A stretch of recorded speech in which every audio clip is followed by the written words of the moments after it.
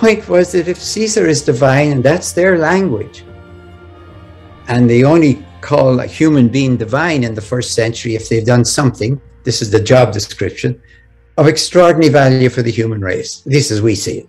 So see, Caesar Augustus brings peace to the world that has had 20 years of savage intra-Roman civil war.